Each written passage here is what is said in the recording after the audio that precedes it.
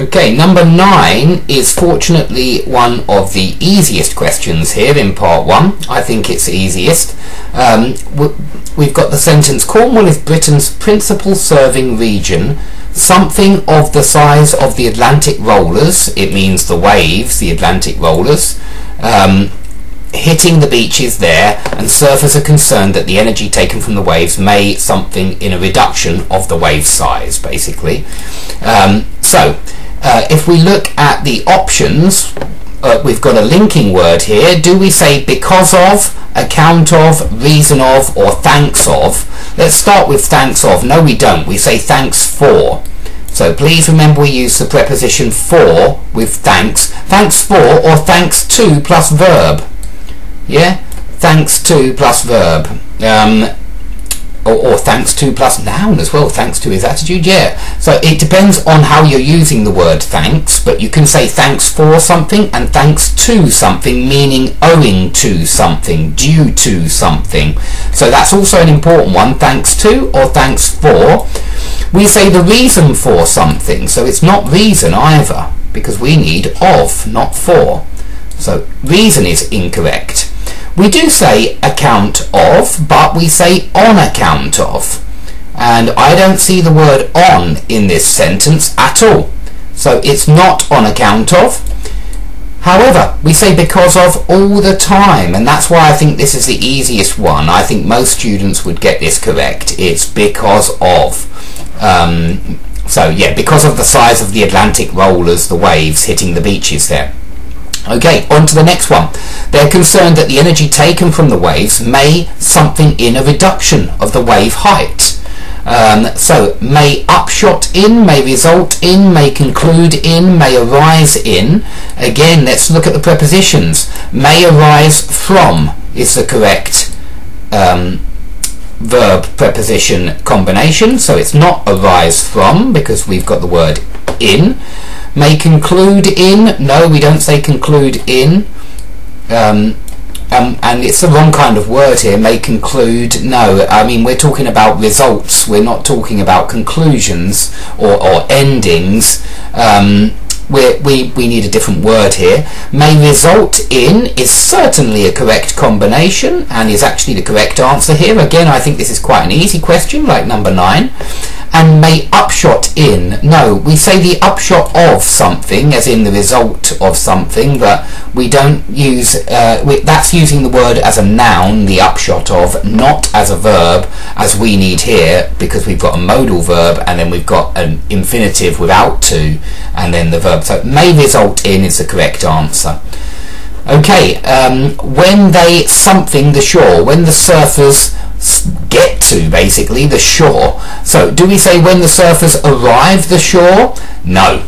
We say when the surfers arrive at the shore, or when the surfers arrive in the city. Yeah, when the surfers arrive in London, when the surfers arrive in Paris. So we do use arrive with prepositions at and in, and there is no preposition here, so it can't be arrive. May realise the shore, when the surfers realise the shore. I don't know what they're talking about there. Get rid of realise. You don't realise the shore, meaning get to. When they reach the shore, of course, we say reach for get to. Reach means get to. Achieve only means get to in a metaphorical sense, when you achieve very good exam results or something like that. But you don't use it for the physical sense involving movement. You use the word reach. Okay, the last one is tricky, I must admit. We're saying that the surfers had something, a reduction in wave height. Now we're saying that they were scared of a reduction in wave height, yeah? So you need to think about, you need to simplify this sentence, as is so often the case. It's a very long, complicated sentence, and to work out the answer, we only need to think about the surfers had something, a reduction in wave height, yeah? A reduction in wave height.